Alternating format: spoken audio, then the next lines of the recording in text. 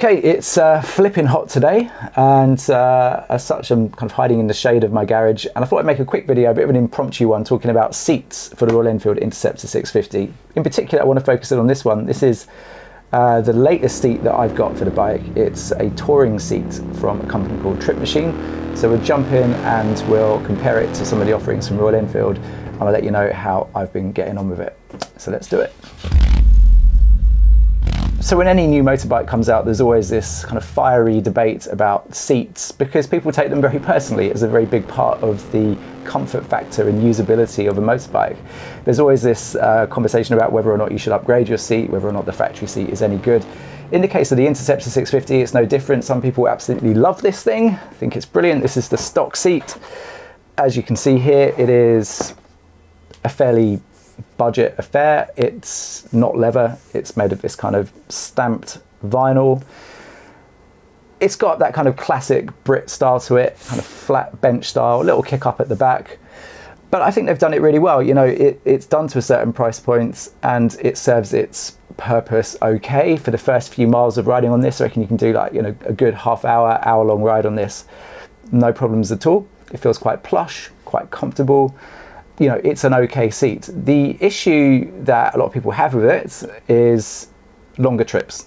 When you start putting on bigger miles, the fact that this is very soft quickly equates to a feeling of lack of support. It's quite squidgy underneath you, it kind of gives way a little bit and doesn't offer a huge amount of support. So that means you're putting more kind of stress on your own muscles, your own core to give you that support.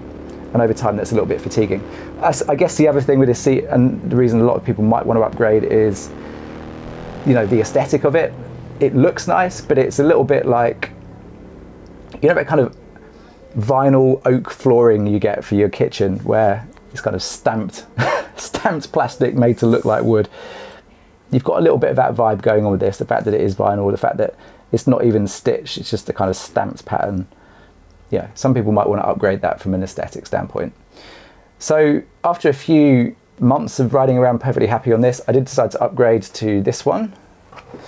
This is the GT style touring seats. You can get it in both styles. This is the kind of Interceptor style, but this is the GT style. And all they've done on this seat, I've made a couple of videos about this already, all they've done here is they've kind of reinforced it with what they call a 3D mesh, which just gives it more structure. It feels a lot firmer, and in fact when you first get on this seat it is, I'd say, less comfortable than this one because it's harder. But after time, after a few miles, you start to appreciate that support, and for about 120 quid it's incredibly good value. It looks nice as well. I mean, you've got a little bit less of that kind of fake stitching going on. It's more of a kind of stamped tuck and roll-ish type pattern here on the front, a kind of flat style on the back for the pillion, and it's got some nice kind of white stitching around there. It's all right, it's a pretty good seat. So if you really want to step up, you might look at something like this. Now this is the touring seat from a company called Trip Machine. They are an Indian company. They specialize in more general kind of leather goods for motorbikes. They do a lot of leather luggage and stuff like that. The thing that drew me to this with Trip Machine is it's one of the only bike specific parts that they make for the Interceptor. In fact, I think it is the only bike specific part. And what they've done is they've actually completely recreated the chassis. So this is actually made of glass fiber. So they've gone ahead and made their own version, which fits perfectly onto the Interceptor. There's absolutely no problems installing it. And then they've upholstered it with suede. There's a black suede that you can get, and there's, well, see, I've got it. There's a brown tobacco color as well.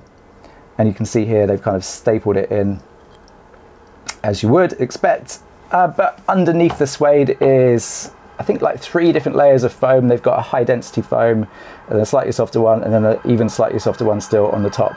So when you first kind of push this seat down, it feels a little bit soft, but actually when you sit on it and compress it, you get that feeling of a lot of support. Now for a lot of people, they get on a seat like this and think it's too hard. It's got a really firm feel to it, and the fact that they've used suede to put it together as well definitely gives it quite a lot of structure.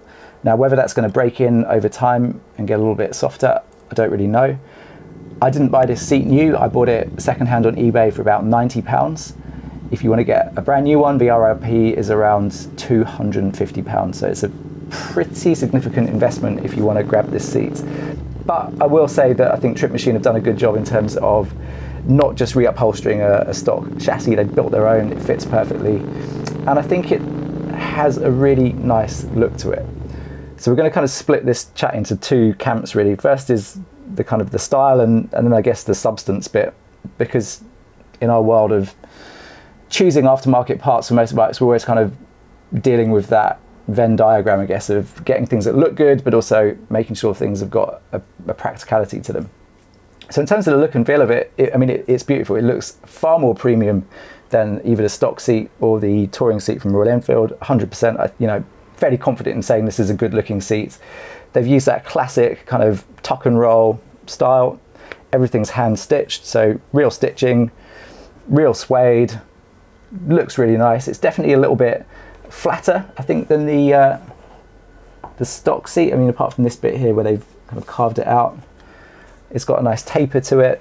The materials look really nice. You know, it is a quality thing, and you'd expect it to be so for 250 quid, right? From an aesthetic standpoint, it really suits the bike. It's definitely a talking point in a machine. It gives it a bit of a kind of more custom look. You've got these little leather panels here. On this side it says handmade, on the other side it's got the brand Trip Machine, and you've got this little passenger grab strap as well. I'm not sure if this is in the best place for me actually, because I find I just sit on this, which is a little bit uncomfortable. Maybe it could have been a little bit further back, or maybe that's just the weird way that I ride. Now, looks are subjective. I think it looks really nice. From a practicality standpoint, start with comfort. That's a little bit of a subjective one, but I find this seat really comfortable. It's, I think, the most comfortable seat out of all the seats I've tried on the Interceptor. This one's a close second, the touring seat from Royal Enfield. This one's the hardest. So for longer trips, it's going to give you the most support. It might not feel the most instantly comfortable, but it's definitely got that structure to give you comfort over time. The other fact that it's made out of suede is great because it gives you a lot of grip. Now, if you're riding in kind of leather jeans on this vinyl stuff, I find that you slip around quite a bit. It's not the end of the world, but they are a little bit slippy. This thing, you stick to it like Velcro. It's amazing. It's probably the reason why they use suede on a lot of dirt bikes and things like that. It's got an amazing amount of grip, and that actually does change how you ride the bike a little bit. You feel like you've got a little bit more control over the bike. Just gives you a little bit more confidence. It's really nice. The problem though is the fact that this is made out of suede. And as I said, I didn't buy this thing brand new. I got it secondhand on eBay. When it turned up, it was in a little bit of a mess, and I spent quite a long time having to kind of bring the nap back up. They call this kind of grain in the suede the nap, and it was a little bit flat, a little bit dirty in places, and just kind of needed sorting out. And it took probably about an hour of just brushing it. In fact, in here I've got a whole load of different types of brushes and things that I've been using for this. So you've got, let's get this open a little bit. You've got kind of rubber brushes like that. These are good because they've got quite a lot of grip to them. So you just kind of go over it like that. Quickly kind of bring it up. And then there's all sorts in here. This is a horsehair brush as well. So again, just finishing it off. Just kind of brush out any dirt or particles or whatever. So I had to go through the whole process of cleaning it and getting it looking as good as it possibly could. And then I went over the whole thing with some of this stuff. This is Nick Wax. And the idea of this is that it kind of waterproofs and seals the suede a little bit. But the big problem with suede is you can't 100% seal it, you can't 100% waterproof it. It's always going to be a little bit porous, and almost regardless of how much wax you put on it, it will let water in. So my kind of issue with this seat is the fact that it's just not going to be very good in the wet. Fact. Once this thing gets wet, it's going to be the devil's own job to get it dry again. Now, I think Trip Machines say that underneath this suede there's a kind of waterproof membrane, so if water does soak in, it's just the suede, the top layer, that's going to get wet. It shouldn't soak in and become one big giant sponge. But still, as anyone who kind of wears leather or has a suede pair of shoes, you'll know that water can be pretty treacherous for this stuff. So I've sealed it as best as I can. In fact, let's have a I'll show you. Let's have a little look here. A little bit of water on here. You see, it kind of beads up a little bit and runs off, but there's a huge amount that's just gone straight into the seat there. I don't know if you can see that. I did this a couple of times out on the road. I've got some B-roll of me doing this as well, but yeah, I mean, that's now wet. So suede is just inherently not very water repellent, and that might be something you should think about if you're thinking about getting a seat like this for touring. Just by means of comparison, you know what's going to happen here. If I chuck a bit of water over this, you can throw water over this all day long.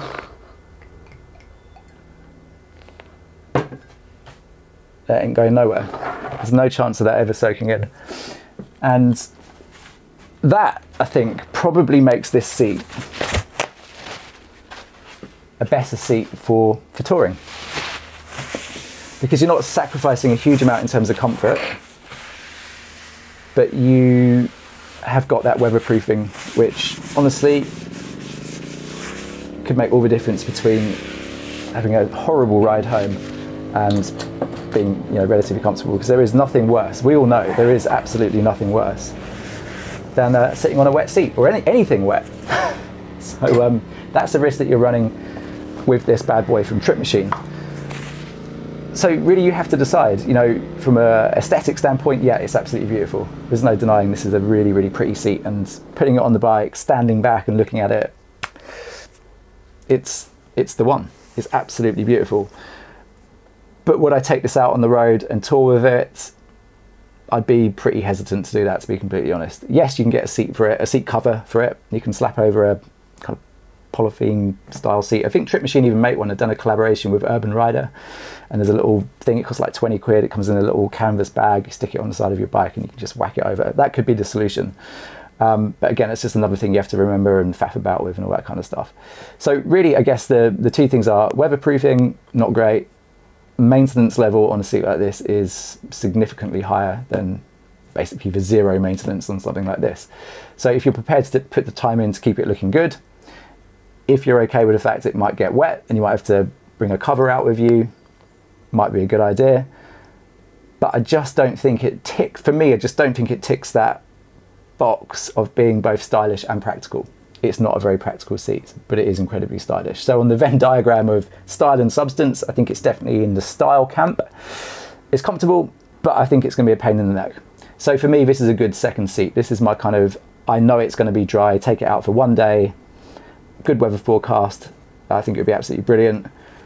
This would be the seat that I take out when I'm touring. And I've got a little plan for this seat as well, because I recently got in touch with a company that specializes in reupholstering. I can't remember what they're called now. Nostalgia Customs or something like that. So what they do is they take the stock plastic chassis, they rip all of this off, take all the foam out and everything, and they will build up a completely new top side of the seat for about £170. And what I've asked them to use is now I forget the actual name of this, but it's an Alcantara, I'll put the name up on screen, but it's effectively a marine grade waterproof suede effect material. So it looks like suede. It's going to look like this, but it's going to be completely synthetic. It's effectively a, well, I don't know what it actually is, but it's completely waterproof. So it should give me the practicality of the vinyl with the look of the suede. And what I'm going to go for is a kind of a suede effect top like this. So it's going to have that kind of tuck and roll suede, and then it's going to have leather, big leather trim around the outside. And they're going to do like an embroidered Royal Enfield logo in the back, which would be the old style Royal Enfield logo, and a passenger strap on it as well. So for 170 quid, you can just get your old stocker, have it ripped apart, get rid of all this stuff on top, and like completely rebuild it with an upholsterer. So rather than spending £250 on something like this, you could do that. So that's what I'm going to do with the stock chassis. There's no chance of me putting this back on the bike and riding with it, so I'm happy to kind of butcher that and take it apart. That will be on the channel soon when I get that done. It's going to take a few weeks. But for now, switching between these two, the GT Tourer and this pretty one, I think I've got a good little selection there, but can I build the best of both worlds? We'll find out. So I hope that's been helpful. If you're thinking about investing £250 in the Trip Machine seat, I only spent 90 quid on it, and for me, I'm feeling very pleased with my little investment. I wouldn't use it as a touring seat. Some people might completely disagree, might think it's perfect as a touring seat. No problems with potentially getting it wet. I'll just slap the cover over it. It will be fine. I wouldn't want to risk that because I don't like sitting on wet things. From a maintenance standpoint, look, not a big deal to have to give it the old brush here and there. It took me a little bit of time just to get on top of it, but I think once you're in front of it, it's just a case of giving it a bit of a brush down every now and again, and it's not going to get, I mean, it depends what you do. If you take your bike off road and stuff like that, getting mud and stuff all over this, it will be a bit of a nightmare, but it's just another thing to have to look after. So you've got to bear that in mind as well. Anyway, I've probably talked for as long as one can possibly talk about a seat. I hope this has been helpful. Until the next one, ride safe.